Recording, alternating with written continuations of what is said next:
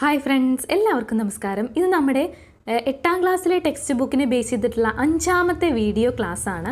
ബാക്കിയുള്ള 4 വീഡിയോകളും കൂടി നിങ്ങളൊന്ന് കണ്ടു നോക്കൂ കേട്ടോ. താഴെ ഒരു ഇൻവേർട്ടഡ് ട്രയാങ്കിൾ ഇല്ലേ, ഒരു ആരോ മാർക്ക് പോലെ, അത് ഓപ്പൺ ചെയ്ത് കഴിഞ്ഞാൽ അതിനകത്ത് ലിങ്ക് കൊടുത്തിട്ടുണ്ട്. ബാക്കിയുള്ള 4 ക്ലാസ്സുകളുടെ അതുകൂടി ഒന്ന് ഇത് കണ്ടതിന് ശേഷം കണ്ടു നോക്കൂ.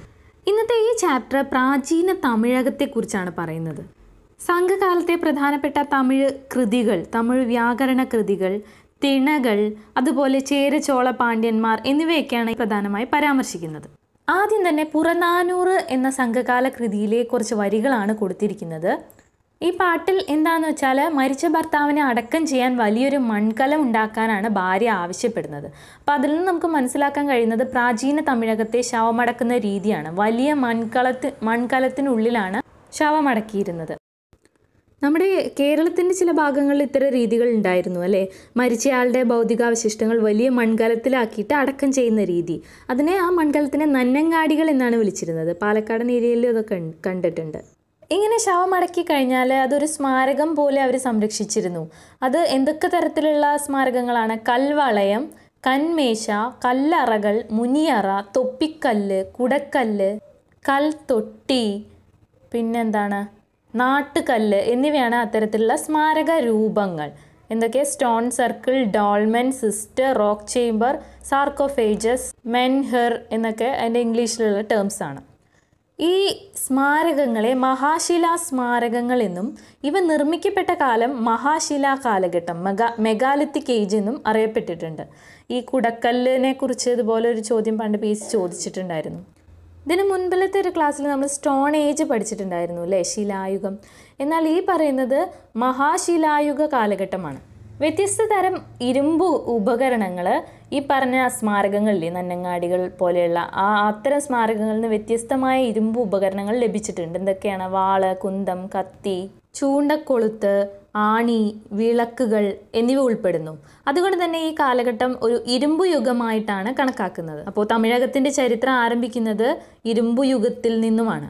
ഈ പ്രാചീന തമിഴകം എന്ന് പറയുന്നത് ഇന്ന് കാണുന്ന തമിഴ്നാടല്ല കേട്ടോ, കേരളത്തിൻ്റെയും ഒരുപാട് പ്രദേശങ്ങളൊക്കെ കൂടി ചേർന്ന ഒരു ഭാഗമാണ്. ആ കാലഘട്ടത്തിലാണ് അകം കറുത്തതും പുറം ചുവന്നതുമായിട്ടുള്ള ബ്ലാക്ക് ആൻഡ് റെഡ് ആയിട്ടുള്ള മൺപാത്രങ്ങളൊക്കെ ഉപയോഗിച്ചിരുന്നത്. നേരത്തെ നമ്മൾ പറഞ്ഞില്ലേ മഹാശിലാ സ്മാരകങ്ങൾ, മുനിയറ തുടങ്ങിയവയൊക്കെ, അത് എവിടെയൊക്കെയാണ് കണ്ടിട്ടുള്ളത്? കൊടുമണൽ, അളകരെ, തിരുക്കാമ്പല്ലിയൂർ, പഴനി, ആദിച്ചനെല്ലൂർ, ചെറമനങ്ങാട്, മറയൂർ, ഉമിച്ചിപ്പൊയിൽ തുടങ്ങിയവ അത്തരം കേന്ദ്രങ്ങളായിരുന്നു. ഇനി നമുക്ക് സംഘം കൃതികളെക്കുറിച്ച് നോക്കാം. സംഘകാലഘട്ടം എന്ന് പറയുന്ന ആ കാലഘട്ടത്തിൽ തന്നെയാണ് ഇത്തരം മഹാശിലാ സ്മാരകങ്ങൾ നിർമ്മിക്കപ്പെട്ടതും. ഏതൊക്കെയാണ് മഹാശിലാ സ്മാരകങ്ങൾ? കല്ലറ, മുനിയറ, കുടക്കല്ല് എന്നിങ്ങനെ നേരത്തെ പറഞ്ഞത്. ആന്ധ്രാപ്രദേശ് മുതൽ കന്യാകുമാരി വരെ നീണ്ടുകിടക്കുന്ന, അതായത് കേരളം കൂടി ഉൾപ്പെടുന്ന ഒരു മൊത്തത്തിലുള്ള പ്രദേശത്തെയാണ് പ്രാചീന തമിഴകം എന്ന് വിളിച്ചിരുന്നത്. നമ്മൾ നേരത്തെ പറഞ്ഞല്ലോ. ഈ പ്രാചീന കാലത്തെ കൂടുതൽ വിവരങ്ങൾ അറിയാൻ സഹായിക്കുന്നത് പഴന്തമിഴ് പാട്ടുകളാണ്, സംഘകാല കൃതികളാണ്. ലഭ്യമായതിൽ വെച്ച് ഏറ്റവും പഴക്കം ചെന്ന സാഹിത്യമാണ് തമിഴ് സാഹിത്യം. BCE 300-നും CE 300-നും ഇടയിലാണ് ഇവ സമാഹരിക്കപ്പെട്ടതെന്ന് കണക്കാക്കപ്പെടുന്നു. ഈ BCE എന്ന് പറയുന്നത് BC ആണ് കേട്ടോ. നമ്മൾ പണ്ട് പറഞ്ഞിരുന്നത് BC AD എന്നല്ലേ, അതിന് പകരമാണ് BCEയും CEയും. CE ആണ് AD. ഈ BC AD എന്നുള്ളത് ഒരു ക്രിസ്ത്യൻ ടേമാണ്. എന്താണ് അതിൻ്റെ full form? BC before ക്രൈസ്റ്റും AD അന്നോ ഡൊമിനിയോ ആണല്ലോ. അതിന് പകരമാണ് സെക്യുലർ ടേമായിട്ടുള്ള BCEയും CEയും ഉപയോഗിക്കുന്നത്. അതിൻ്റെ full form before the common ഇറ, CEയുടെ കോമൺ ഇറ. ആകെ മൊത്തം കൺഫ്യൂഷനായോ? ഈ BCE കാലഘട്ടത്തിൽ നമുക്കറിയാലോ കുറഞ്ഞു വരികയാണ് കാലഘട്ടം, അതായത് വലുതിൽ നിന്ന് ചെറുതിലേക്ക്. പിന്നെ CE ആയപ്പോഴാണ് ഇങ്ങനെ കൂടിക്കൂടി വരുന്ന ഇപ്പോഴത്തെ രീതി നിലയിൽ വന്നത്. അതുകൊണ്ടാണ് ഇവിടെ 200 ആയത്. കൂടുതൽ പറഞ്ഞ് വഷളാക്കണില്ല. ഔവയാറിൻ്റെ കുറച്ച് വരികളാണ് കൊടുത്തിരിക്കുന്നത്. ഔവയാർ ഒരു സ്ത്രീയാണ് കേട്ടോ. മറ്റ് കവികൾ ആരൊക്കെയാണ്? കപിലർ, പരണർ, മധുരൈ നക്കീരൻ, പാലൈ ഗൗതമനാർ എന്നിവരായിരുന്നു. ഇനി പ്രധാനപ്പെട്ട സംഘകൃതികൾ നോക്കാം. ഈ കൃതികളൊക്കെ ഓരോരോ വിഭാഗത്തിൽ പെടുത്തിയിട്ടാണ് ഉള്ളത്. പത്തുപ്പാട്ട് എന്ന വിഭാഗത്തിൽ പെടുന്നത് തിരുമുരുകാറ്റുപ്പടൈ, മധുരൈ കാഞ്ചി. തിരുമുരുകാറ്റുപ്പടൈ, മധുരൈ കാഞ്ചി എന്നിവയാണ് പത്തുപ്പാട്ട് വിഭാഗത്തിൽ പെടുന്നത്. എട്ടുത്തൊകെ എന്നതിലാണ് നമ്മളുടെ പ്രസിദ്ധമായ അകനാനൂറ്, പുറനാനൂറ്, പതിറ്റുപ്പത്ത് എന്നിവ വരുന്നത്. എട്ടുത്തൊകയിൽ അകനാനൂറ്, പുറനാനൂറ്, പതിറ്റുപ്പത്ത്. 11 കീഴ്ക്കണക്കിൽ വരുന്നതാണ് തിരുക്കുറലും മുതുമൊഴിക്കാഞ്ചിയും. തിരുക്കുറൽ, മുതുമൊഴിക്കാഞ്ചി എന്നിവ 11 കീഴ്ക്കണക്കിൽ. വ്യാകരണ ഗ്രന്ഥമാണ്, തമിഴ് വ്യാകരണ ഗ്രന്ഥമാണ് തോൽക്കാപ്പിയം. തമിഴ് മഹാകാവ്യങ്ങൾ ഏതൊക്കെയാണ്? ചിലപ്പതിക്കാരവും മണിമേഖലയും. തമിഴ് മഹാകാവ്യങ്ങൾ ചിലപ്പതിക്കാരം, മണിമേഖല. തമിഴ് വ്യാകരണ ഗ്രന്ഥം തോൽക്കാപ്പിയം. പഴന്തമിഴ് പാട്ടുകളെ രണ്ടായിട്ട് തിരിച്ചിട്ടുണ്ട്, അകം പാട്ടുകളെന്നും പുറം പാട്ടുകളെന്നും. അകം പാട്ടുകൾ എന്ന് പറഞ്ഞാൽ വ്യക്തിപരവും കുടുംബപരവുമായ കാര്യങ്ങൾ പ്രതിപാദിക്കുന്നു. പുറം പാട്ടുകൾ യുദ്ധം, കച്ചവടം തുടങ്ങിയ കാര്യങ്ങളും. ഇനി പ്രാചീന തമിഴകത്തിൻ്റെ സാമൂഹിക ജീവിതമാണ്. അതിനകത്താണ് നമ്മുടെ തിണകളൊക്കെ വരുന്നത്. കുറിഞ്ചി, മുല്ലേ, പാലേ, മരുതം, നെയ്തൽ. അത് ഓരോന്നായിട്ട് നോക്കാം. ഒന്നാമതായി പറയുന്ന കുറിഞ്ചിയെക്കുറിച്ചാണ്. കുറിഞ്ചി എന്ന് പറഞ്ഞു കഴിഞ്ഞാൽ കാടും മലയും നിറഞ്ഞ വനമേഖലയാണ് കുറിഞ്ചി. അവിടെ വസിച്ചിരുന്ന ജനങ്ങൾക്ക് തൊഴിലെന്തായിരുന്നു? നായാടലായിരുന്നു, വേട്ടയാടൽ. ചില പഴന്തമിഴ് പാട്ടുകളിൽ ഇത്തരം കുറിഞ്ചി വിഭാഗത്തിൽപ്പെട്ട ആളുകൾ കൃഷിയിൽ ഏർപ്പെട്ടതായും പറയുന്നുണ്ട്. അതായത് കാട് വെട്ടിത്തെളിച്ച് ചെയ്യുന്ന കൃഷി. അത്തരം കൃഷിയാണ് പൂനം കൃഷി എന്ന് പറയുന്നത്. പൂനം കൃഷി. ഇപ്പോൾ കുറിഞ്ചിയിലെ ജനങ്ങൾ പൊതുവെ വേട്ടയാടി ജീവിച്ചിരുന്നവരായിരുന്നു. അടുത്തതാണ് മുല്ലേ. മുല്ലേ എന്ന് പറയുന്നത് പുൽമേടുകളായിരുന്നു. അവിടുത്തെ ജനങ്ങളുടെ മുഖ്യ തൊഴിൽ കന്നുകാലി വളർത്തലായിരുന്നു, കാലിമേയ്ക്കൽ. ഈ കന്നുകാലി സമ്പത്ത് വർദ്ധിപ്പിക്കുന്നതിനായി പരസ്പരം കന്നുകാലികളെ പിടിച്ചെടുക്കുന്ന ഒരു സമ്പ്രദായം നിലനിന്നിരുന്നു. അതിനെ വെച്ചി എന്ന് പറയുന്നു, വെച്ചി. ഈ വെച്ചിയിൽ ഏർപ്പെട്ടിരുന്നത് പാലയിലെ ആളുകളായിരുന്നു. അപ്പം മൂന്നാമത്തെ വിഭാഗമാണ് പാലൈ.